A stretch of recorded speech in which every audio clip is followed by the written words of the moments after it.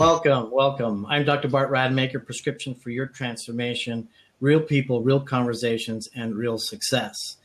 And, this platform really is about enlightening others who listen to this to give them new insights, new inspirations to actually change their life.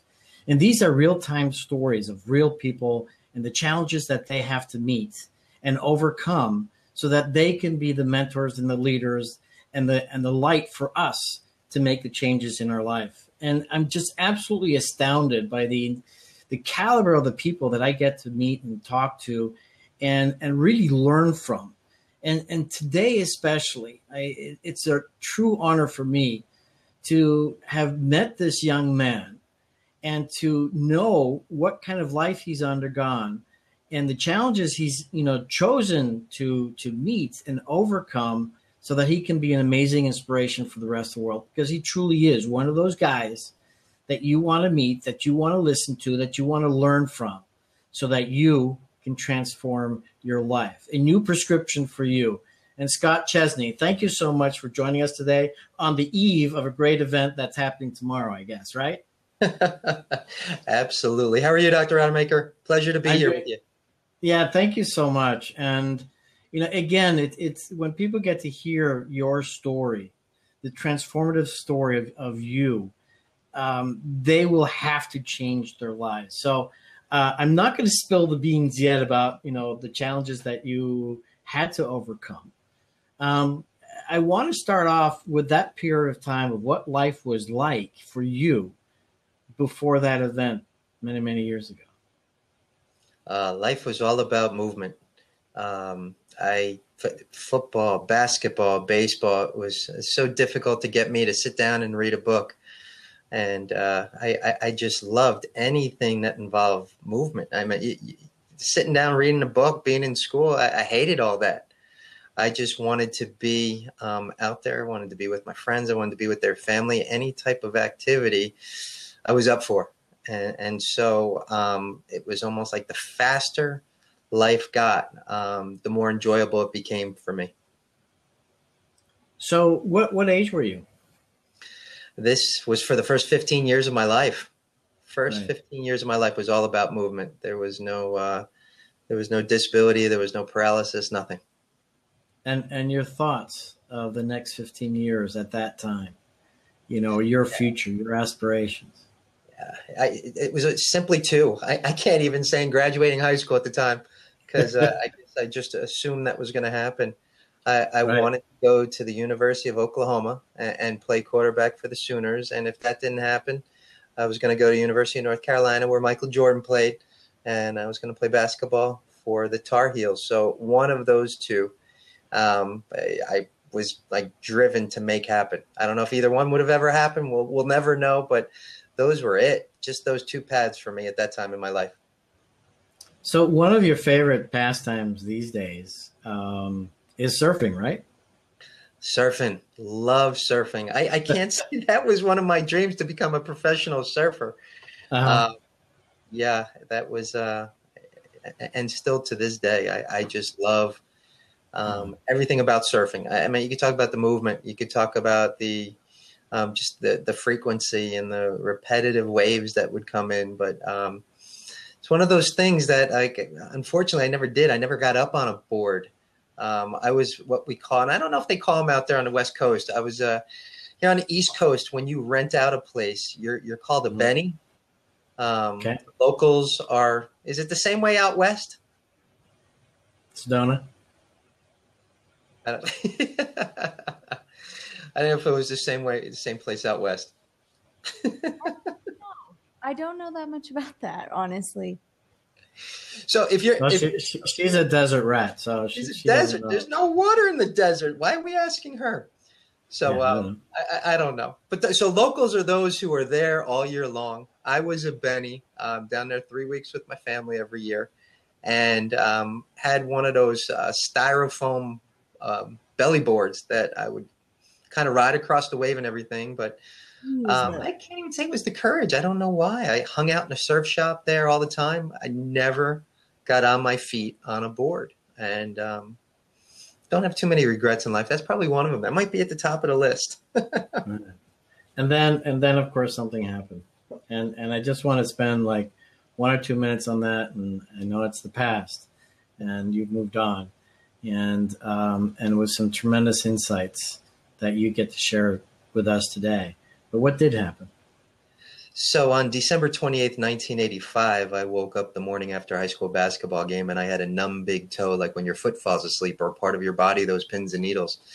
Thought nothing of it. 48 hours later, that numbness went up one leg, went up a second leg, and left me paralyzed from about my belly button down to my toes. There was no accident, no injury, no trauma. Doctors determined that I was born with an AVM, an arterial venous malformation, and that I could have gone my whole life without anything happening, but it was almost like a sleeping volcano. And at that moment, the blood vessels burst, bled, put pressure on the cord, and left me paralyzed, unable to move and feel normally again from my belly button down to my toes. So I'm still, Dr. Rademaker, I'm still somewhat uncertain as to exactly what happened. I was just pleased that it stopped where it did, because they were getting ready to put me on a ventilator. I didn't know if it was going to affect my arms. I didn't know when it was going to stop creeping up my body. Yeah, that must have been pretty scary with all that uncertainty at that time. It actually, looking back on it now, yeah, I think it should have been terrified for that 15-year-old, but you know what, everything kind of happened so quickly, and it hit a pause button for me in my life that, as I shared with you, was going so fast that it's almost like, I almost want to say subconsciously, I welcomed the pause. So right. I thought I was sick. I thought I was going to get better, and this was going to leave my body at that point in my life. So the real grieving, the real loss, I don't think affected me for probably about another dozen years afterwards. Right. But now today, you're an inspiration for your family and other people. And it's just living my life. I know there's some people out there with disabilities who don't like to be called inspiration, because they say, well, I'm living my life, and they get upset when people refer to them as an inspiration and motivator, whatever it may be. I welcome that.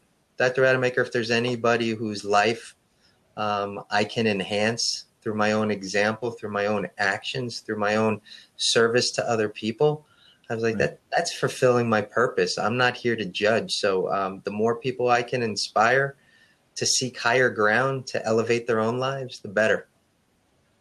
You know, I've led a very blessed life, and been very fortunate. Grew up in 5 different countries. Was able to go to medical school when I was 17 in Europe, and done so many things that I'm very grateful for. And when I hear the kinds of stuff that happen to people, and then I can be in a position like you are in a position to help them, support them, give them new insights. It's one of the most wonderful things. I mean, my emotional currency, if you will, is seeing other people succeed. And it really doesn't matter where you're coming from. It really doesn't matter what your past is.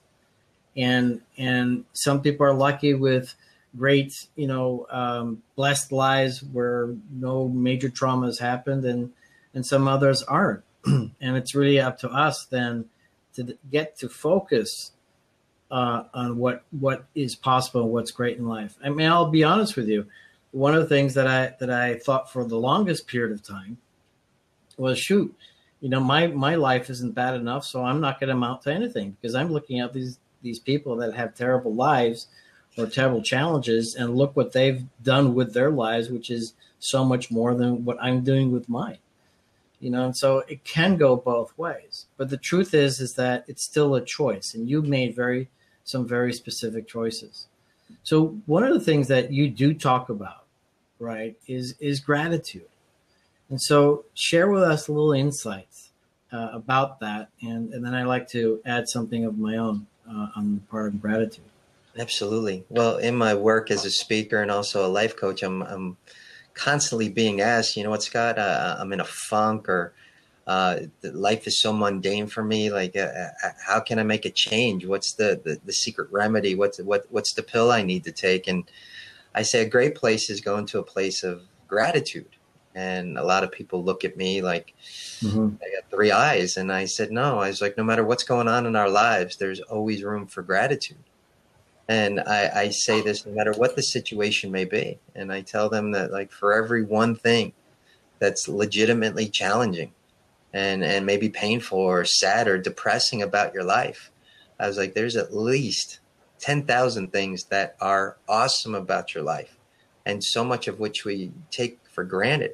So that's the quickest way. And I mean, I'm all about feeling your feelings, and whatever emotions come up, whatever challenges, you feel those emotions, but you kind of turn the corner quickly when you move to that place of gratitude. And then you find a way to be even grateful for those depressing or sad or challenging moments, because there's always, with everything that happens to us in our lives and every choice that we make, there's an opportunity for us to grow and learn more about ourselves and other people. So it's almost like I'm grateful for absolutely everything in my life.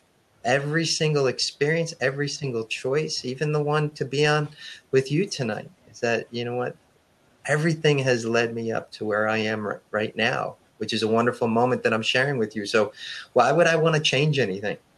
Right. And I'm convinced that when you can take full responsibility for all your choices, you're not only free here in your mind, but more importantly, you're free here in your heart. And then you could subscribe to the belief that anything is possible.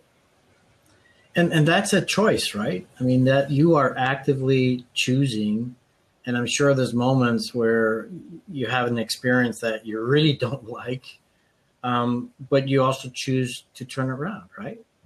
Well, you know what? It was almost a year ago today is that I broke my femur. So you might think, wait a minute, paralysis is enough for him? I broke my right leg, adaptive surfing. So surfing, doing everything on a wave except standing up. So I broke my femur, and it was such a devastating moment. It was the first wave of the season. So looking forward to a brand new wetsuit. And at that moment, it was the day before Father's Day. I have two beautiful kids, a wonderful wife. And I'm just like I had that moment. And I remember just sitting there, and I had my whole team talking to me, and I'm there and I'm feeling my feelings and I'm getting worked up. But all of a sudden, what was interesting, within a matter of time before I even got to my van to get changed to go to the hospital, is that I said to myself, wow, this could have been a lot worse. I could have broken my neck. I could have died. I can't tell you, Dr. Rademaker, how many people are in my life right now who I know who have paralysis from their neck down to their toes, who can't move anything, who can't breathe on their own, who have a ventilator to breathe for them, who are in that situation because of what an ocean wave did to them.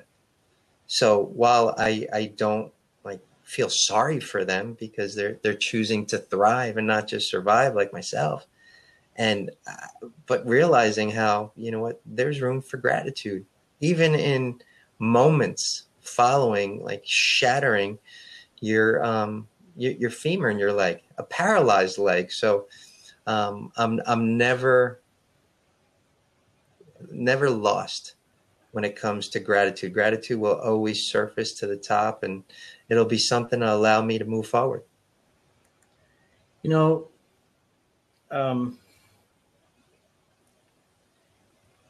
I've experienced a lot of tough situations. I'm not going to go into details of those kinds of situations, but uncomfortable situations, nasty situations. And I would always look at it from the perspective, okay, you know what, I'm going to turn this around. In fact, as a resident at one time, one of the psychiatrists came up to me, and if anybody's familiar with residency, it's a pretty intense and tough experience. It's almost inhuman. I remember a time that I was on call for 72 hours straight, and actually operating in surgery. Don't share this with anybody else, okay? But operating in surgery for 36 hours nonstop. I mean, nonstop, okay? This is actually operating with microscopes and all that kind of stuff. But what surprised the psychiatrist was she said to me, "You always look happy," and I just had this knack or skill or choice to start looking at things. Okay, what's great about this? What can be better? I wasn't consciously doing it. I was just doing it. And so there's a great saying out there is that what's wrong in life is always available to you, and also so what's right. And you talk to some of the most successful people in the world, and this is a story from Tony Robbins. I forget who he was talking to, and a billionaire, uber successful, and asking him, what's your secret? And it's just that, it's gratitude. Mm-hmm. The challenge that and I'm curious to see, what you say about this, but the challenge is that, when you talk to people about gratitude, like you said, they look at you like you're an alien. So what else do you tell them or share with them that can help them, get to that place of gratitude? Because sometimes they're just angry, and I want to hear your thoughts, and I have two of mine. But there's a bridge there. There's a bridge between where they're at, which isn't usually a very pleasant place, because if you're not in a challenging place, you're probably in some place of gratitude. So there's a gap there. I like to say a bridge, and I like to bridge that gap with feeling your feelings. So you mentioned anger. If someone's angry, I want to do everything possible to help that person get their anger out. I want to go scream at the sky with them. I want to go punch a punching bag.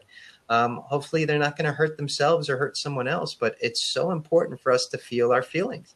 I'm always sharing with people is that there's three things we can do with our emotions.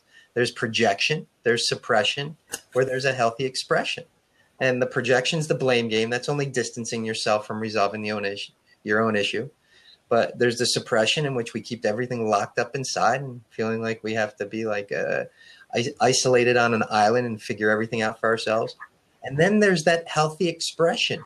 Kind of like what I just shared with you, is that whether it's communicating with someone, screaming at the sky, punching a punching bag, some type of exercising, even journaling. If you're thinking some of my strategies are barbaric, I mean, you can write things down, you can translate them, you can do some kind of voiceover, whatever it may be, whatever you need to do so you get that energy out. Once you've cleared that from yourself, once you've felt that, maybe it's a good cry that you need to have, that once you've released that, taking a few deep breaths, then guess what? There's a little bit more clarity that's there. I need to apologize is that whenever I talk about managing your emotions, is that my dogs seem to get involved. They want to manage my emotions too. So I'm a little, I don't know what emotion. They're testing you right now. But no, so that's very important. So you need to bridge that gap between where you are and also gratitude. Because if you're angry and I say, hey, you know what, find that gratitude, you're going to want to knock me out of my chair and turn me into like a turtle on a shell. I mean, I've had that happen before. So there's that bridge that you need to, that gap that you need to bridge. And through feeling your feelings, because emotions, I love this, is that whatever emotion, like a lot of people will say, like, you can't allow yourself to feel fear. You got to be fearless in this world. And while that sounds so heroic and that sounds so wonderful, fear is natural. Yeah. So to be fearless, in my book, it's unnatural. So it's a matter of allowing yourself to feel whatever feeling you're having, not dwelling on it. I feel like if you dwell on something, you're spending too much in the past. If you're preoccupied with something, you're too far in the future. So it's being in the moment with those emotions, and then being in that moment right here, right now. What am I grateful for? What am I grateful for? Including that experience that just passed, that took you to a place of rage or sadness or depression, whatever it was. No, spot on. I totally agree with you. And the one thing that I like sharing with others is giving yourself permission to be human. And you just called me being human because I was trying not to make any mistakes. And then you said, "Oh, you're only human." I said, "Well, not now." So, but the point is that I think oftentimes with emotions that people quite possibly are just afraid to have those emotions, and are also very critical of themselves to have that emotion, and quite potentially, have an issue with their own self-esteem, that they put themselves down. And so that it causes them to suppress it. And so you're absolutely right. I mean, I've never heard of this projection, suppression, expression, but it's spot on. And when you get to express it, you certainly are basically accepting the fact, that you've got this emotion, whatever emotion is, whether it's anger or sadness. And it's okay. You touched upon it, Dr. Rademaker, though, is that in terms of your intro for your program here, you told real people, real experiences. I had an audience member ask me not too long ago, Scott, if there was one word that people could best use to describe you, what would you want that word to be? And all of a sudden, I just went into my heart, where I find mind thinks, heart knows, go to my knowingness. And the word real was there. And I said to myself, the more real that I can be, the more people that I can connect with. And that includes feeling your feelings, whatever emotion it is. The moment where I say, you know what, I don't understand you, or how could you be feeling this way, is the moment I've disconnected from a fellow human being. So it's almost like I might not be experiencing that emotion in that moment quite like you. But what I love to do is that, how too could I feel that feeling? How too could I do this? I don't believe that there's any experience in this world in which, if certain things lined up, that I couldn't have as well. And what that allows me, allows me to remain connected to my fellow human beings, to say, how too could I be that way? And that always keeps that link alive with my fellow human beings, no matter what the situation. I've been in prisons before, speaking to inmates. I've been with president of Fortune 500 corporations. I've met presidents of the United States. And you know what? Everybody, yes, I mean, we all have wonderful titles and everything, but there's always that human being, full of emotions, full of feelings, full of real experiences, that's in front of you. I love it. Being real to yourself is the best gift that you can give. And it comes, like you said, it's taking responsibility for who you are, what you do, for the decisions that you've made, and not blaming anybody else. And I will say that two things that can help is knowing, number one, whatever emotion we have, there's a reason for it. It makes sense somewhere.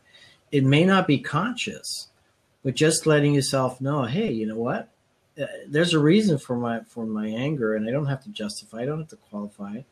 And then asking the question, what you said, is the how to. And the second part with what I would share then for people is change the meaning.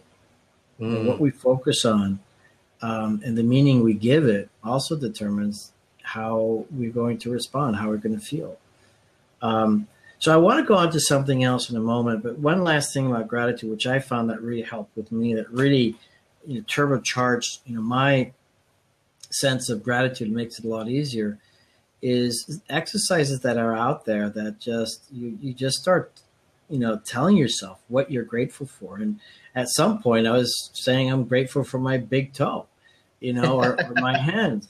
And you begin to realize that, wow, I mean, the chair that I'm sitting on, somebody put that together. Somebody worked this chair that I'm sitting on now, and I'm grateful for them for putting it together. And it's amazing the sense of peace that you get to experience by just doing those things.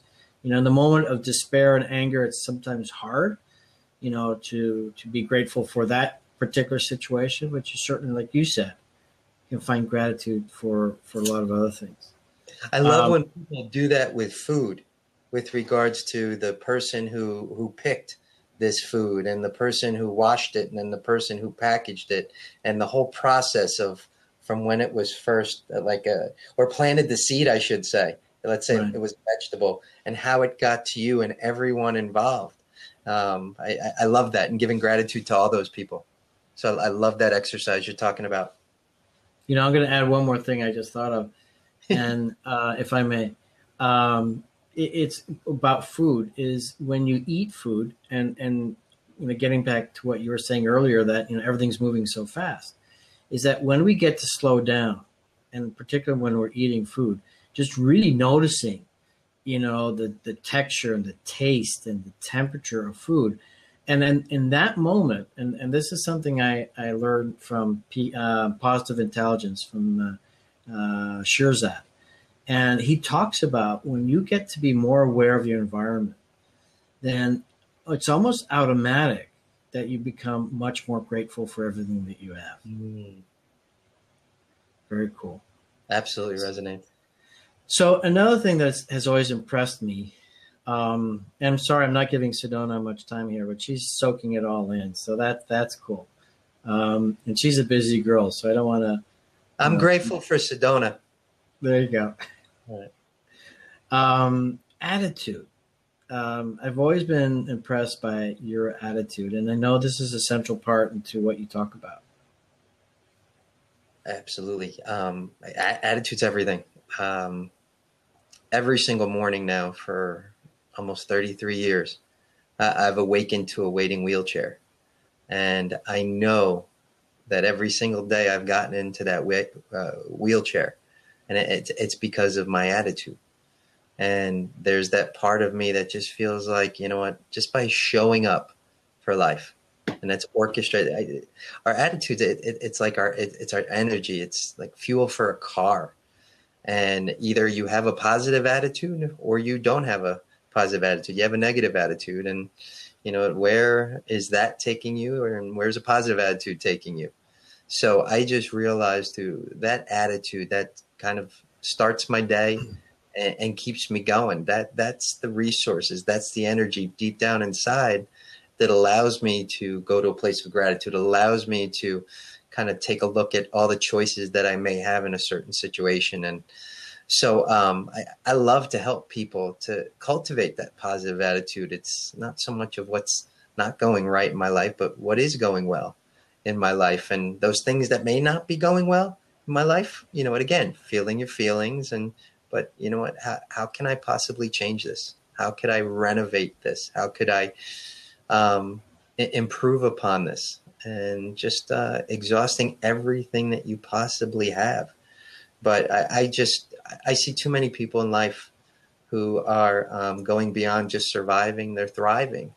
And I know that it's all being orchestrated by the positive attitude that they're trying to have for themselves and trying to demonstrate and have an effect on other people as well. An important part of that, what you just shared with us, I think as a coach is helping people appreciate, what's actually possible, helping people with more choices. I think what happens is that it's called learned helplessness. I mean, if we get beaten down all the time and we don't have choices and it hurts us, then we stay in this, kind of funk, if you will. But as a coach or mentors or leaders in this world that have overcome any kind of challenge, giving us new ideas, and actually that's the main reason of this platform is to help people see, there are other possibilities than the ones that you thought of. And so one question I have for you is, when it comes down to attitude, I mean, are you also consciously focusing on your compelling future, your purpose in life, so that you can tap into that energy? I am. I don't spend too much time in the future. I was working with one of my life coaching clients earlier, and I realized that he was so preoccupied with the future. And so I was explaining into life being a car. And I said, if you're driving that car and you're looking at your rear view mirror or your side mirrors too much, meaning you're focused too much on the past, you're going to get in an accident. But yet you have those mirrors there and you're looking at them and you're glancing at them from time to time and you're understanding what's behind you, but you're not spending too much time on it. And then if you're looking too far ahead up to that exit or where you're driving and you're spending too much time wondering what's way up there, then guess what? You're going to get in an accident as well. You're going to hit that person in front of you. So it's kind of being aware of, what I need to plan, I need to strategize, and I need to learn from my past. But all that is done in as being more present, being more mindful that we can in each and every moment. And one of those things that really helped me and helps me get back to where I am is just that breath. I realize that my breath is in each and every moment. And the moment I connect with that, whether it be a deep breath or just bringing attention to it, I know that's my go-to. I'm back in the moment, and that allows me to really be in a place of awareness and understanding what's going on. You know, my life changed dramatically when I began to just stay in this moment, be present. And it's the coolest thing, actually, because, you know, a lot of us learn to not to look when we're talking to people. And, you know, I've shifted that. And now just it's a wonderful experience when you just connect with that person, take all, you know, their expression and their essence in. And I know that one of my coaching clients, I told him, I says, look, you know, next time you go out for dinner, you know, make sure that everybody puts their phones away and just connect with your family. And he said, you know, my life totally changed because of that. And you're right. I think too often we're just simply not present.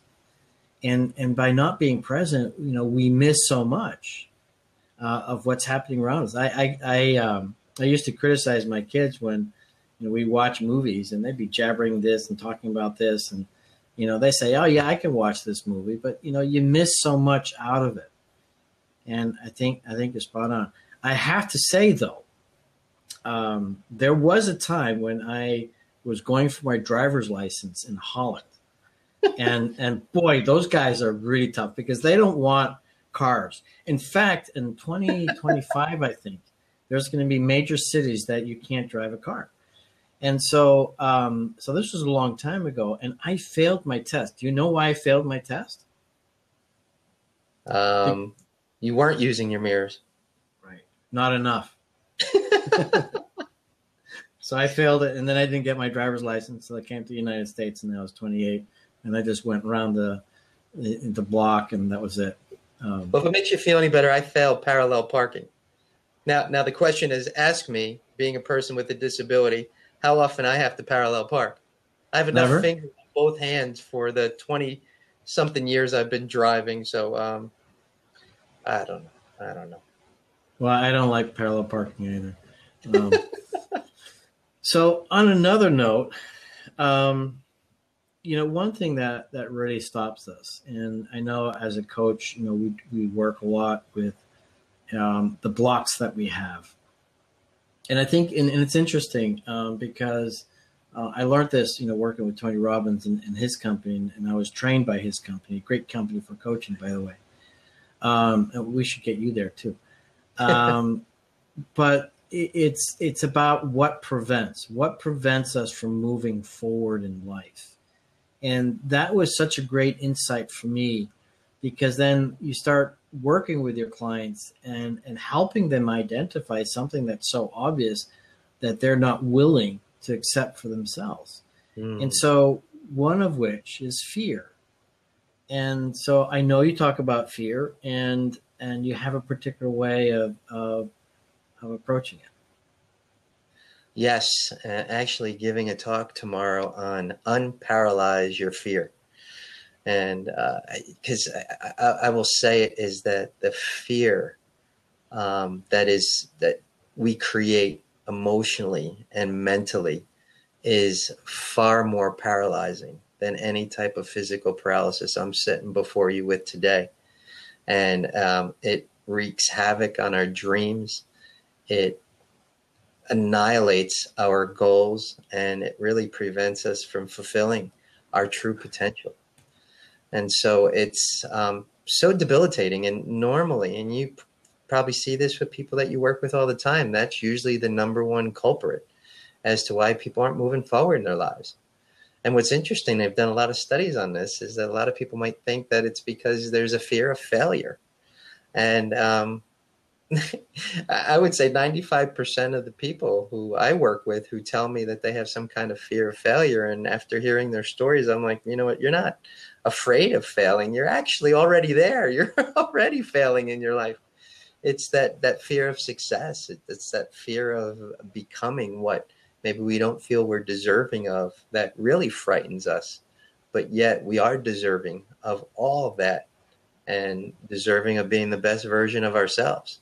So it's that stepping into one's power.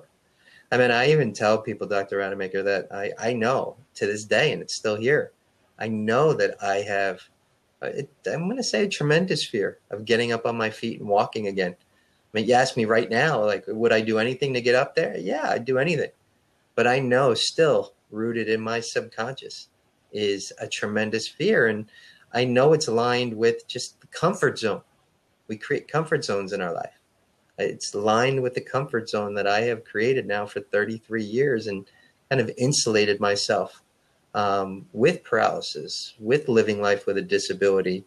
And so there's that part of me that knows that to really transcend that fear, I have to realize that all the gifts, all the wonderful things that have resulted in my being paralyzed, you know what, when, not if, I get back on my feet again, all those gifts will still come with me. I just don't need to carry around paralysis anymore. Well, I'm going to make a public commitment to you and the rest of the world that I'm here on that journey with you to help you make that happen. Thank you. And in whatever way I can make that happen, I'm there. Thank you. But I do have a question though. And why is it that you think people are, why is it that people talk more about fear of failure when it's not that? I just think that they feel that they're deserving of that in a way. So it's, I don't know. I mean, people really aren't coming to you with this when things are necessarily going very well. Obviously, through coaching them, you can identify so much of what's going well in their life and you can build upon that. But they're really coming to you because there's a part of them, they might not recognize it in the beginning, but that they are either failing to some degree or heading down a path of failure. So whether it's that fear of experiencing even more failure, it's actually quite an interesting phenomenon. But as always, it's that fear of what we can become. I mean, it's interesting how many of us, and I include us, because in certain areas of my life, I have and probably still, I play small from time to time. Mm-hmm. And rather than living large and being everything that I'm capable of becoming, and it's all traced back to fear. You know, it's an interesting thought because I've noticed it myself at times that that fear of that success, and then thinking, well, can I maintain that success? Can I keep the energy and the drive to keep whatever it is that I create at that level? And I know there's so much more inside of us. And, you know, we talk about the 10X or the 20X, and, you listen to Mark Devine, you know, the Navy SEAL of An Unbeatable Mind, and The Way of the SEAL, great books to read to discover that 20X factor inside of you. And I think what happens then is that, you know, when we're not going for it, you know, when we're holding back, it's almost like you're telling the little kid inside of yourself that you're not good enough. And you're and it's a loss of that integrity of your soul gets challenged because, you know, you're not letting yourself, you know, be the fulfilled prophecy that you actually have within yourself, that you're not allowing yourself to happen. I mean, your thoughts on that? I totally agree. I totally agree. And what I coach people on is just taking that fear, whatever the fear may be, and turning it into energy and leveraging that energy, because that's all it is. It's just energy. When applied to something in a more positive manner, it can elevate your life. It could help you regain focus. It can spark creativity. But right now, I just see the fear as being more debilitating, and that's kind of like hanging on to it. I mean, one of the things, and I'll be discussing this tomorrow, which is if you think of any exciting new experience that you're going to have, there's a part of you obviously that gets all excited and all revved up. And then all of a sudden, within a short period of time, is that all of a sudden your mind gets a hold of it and said, whoa, let me remind you of times when you have failed. Let me remind you of times that things haven't worked out. And it's like, yeah, why does that happen? Why do we go to that place? And it's because our minds, where that's the only place fear exists, is that it hates change. It hates new experiences. So what does it love to do? It loves to knock you back in the past, remind you of times when you have failed, times when things haven't worked out, because then it has control over you. And this is such a debilitating pattern too many of us are going through on a daily basis. And I'd say we need to do a head-heart shift. Again, the head thinks, the mind knows. I mean, the head thinks, the heart knows. And I'd much rather being my knowingness. And this is where our courage resides. This is where our belief that anything is possible resides. So the quicker that I can get from here, where my fear resides, to here, where any type of experience that I've ever had where I've transcended fear, it's come from here. But this is leading the way. We're conditioned to listen to our minds, to answer to that voice in our head, whereas I've tried to recondition myself and help others to listen to what goes on here, because when this is leading the way, then this follows, and then this serves you in the form of creativity and imagination. I don't want you to think this is a bad thing. This is a wonderful thing. But when it's leading the way, that's when it's very debilitating, and that's when it's so lined in fear. You know, there's that expression, just go for it. And that's sometimes what you have to do. And maybe it takes 10 seconds or 20 seconds of total insanity. I got that line from We Bought a Zoo movie. And it's so true. And you know, if we just allow ourselves to have that momentary lapse of sanity into insanity and make a decision and then see it play through and work out, it actually builds on your own self-confidence, and it's getting out of that comfort zone. And I just learned the other day, you know, one of the books I was reading, you know, even if it's just a little bit out of your comfort zone, constantly getting a little bit out of your comfort zone, constantly getting there, it's just building and building and building and building. And I come from the premise, and part of the reason for the show then is, you know, what we don't know that we don't know is going to make all the difference. And so just by learning, by listening, by seeing the great people like yourself out there and you know, giving us new insights is going to help us overcome that fear. And you become much more aligned. And I totally agree with you. I mean, it's all in the heart. And I just go back. My father was an engineer, you know, and absolutely brilliant guy. And, but I know that I learned so many different things from him, how to behave, that really didn't serve me. And I think that's what happens with most of us, is that we have all this learned behavior. You know, we lose our freedom by the age of 4 or 5, depending when you went to kindergarten. And we're taught to behave in a certain way, but it doesn't serve us. And so, you know, we're told to be strong and tough and not, you know, be in your heart. And I love being in my heart. You know, I don't, you know, necessarily cry much in front of people, but I allow myself to cry in the moments because it, like you said, it's liberating. It's freeing. So when you talk about, you know, two things, which I know is important, living from your heart and managing your emotions, you know, what are you telling your clients, or what are you actually sharing, you know, on your talks and presentations? Just giving yourself permission giving yourself permission to feel whatever it is that you're feeling. And I don't think we do that enough. I think we squash those emotions. I think we kind of avoid different situations rather than, you know what, I'm feeling this way right now. I want to cry. I want to cry tears of joy. I want to cry tears of sadness and anything in between. And just allowing ourselves to feel that. Now, if you're kind of feeling that same emotion like a few hours later, then, you know, we might have to have a talk.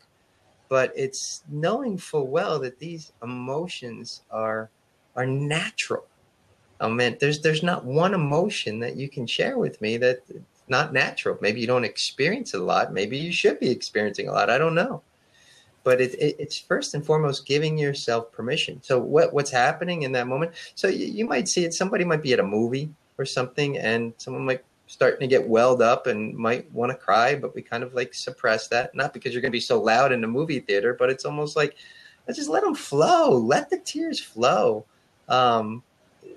whatever they may be. And, you know, allow yourself to experience that emotion. You can rationalize it later. I want to take that Nike slogan, you know, just do it and ... Think about it later.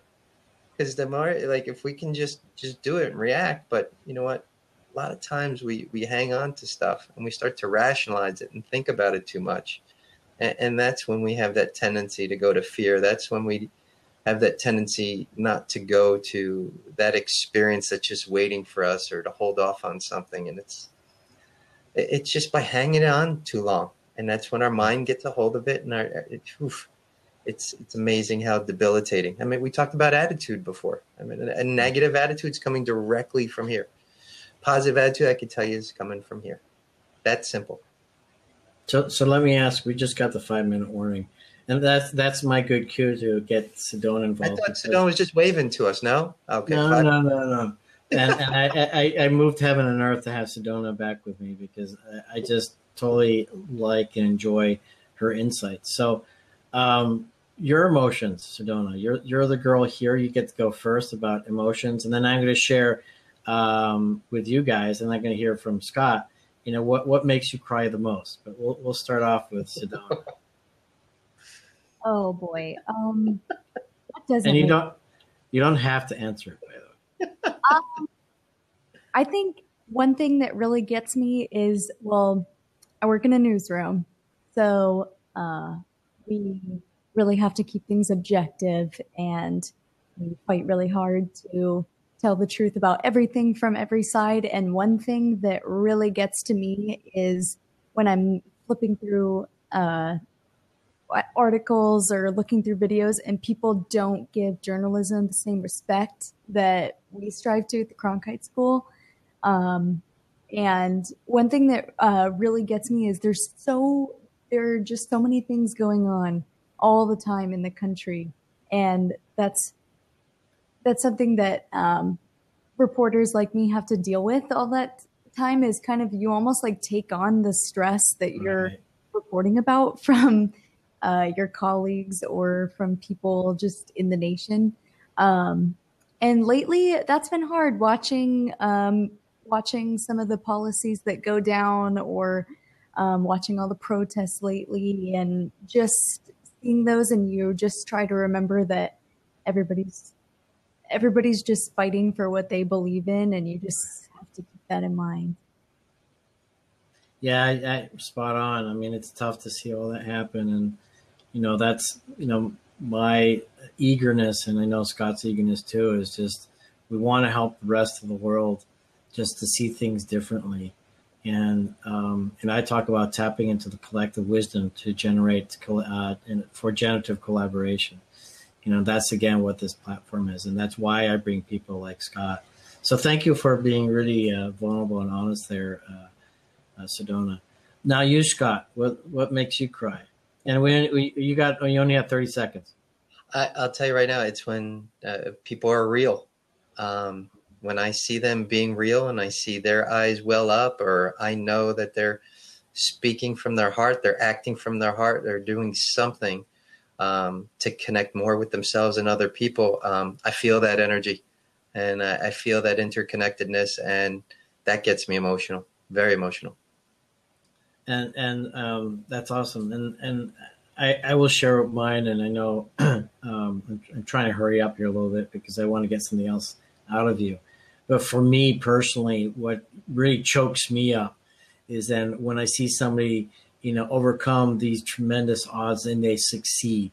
And the first I noticed that, you know, watching the Olympic Games, the gymnastics, and seeing these young kids do these most incredible things, it's like, wow, you know, human potential at its best. And so I get choked up when I see these people with, you know, demonstrating what human potential really is all about. So last thing that I want to hear from you is, how do people find you?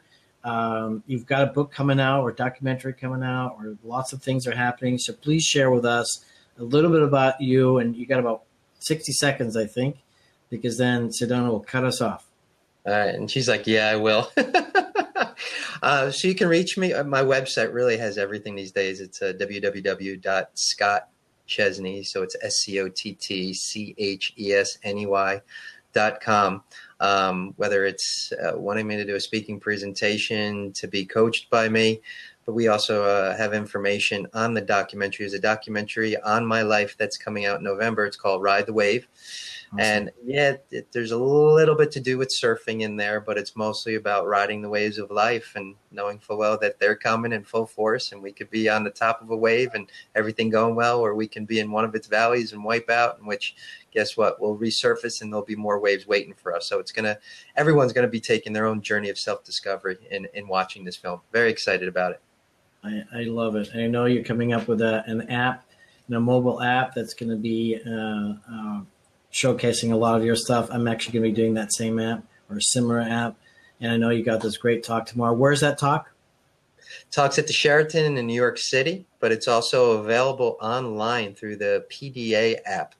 So it's the personal development app. If you want to get it for free, you can watch it. I'll be the first one on 10 o'clock in the morning, Eastern Standard Time. So come listen to me for 15 minutes. That's all. Life changer, game changer. I love it. I think I might be getting a haircut at 10 o'clock, but I'll make sure I chime in. All right, Scott, thank you so much. Sedona, thank you for being here tonight. Thank you.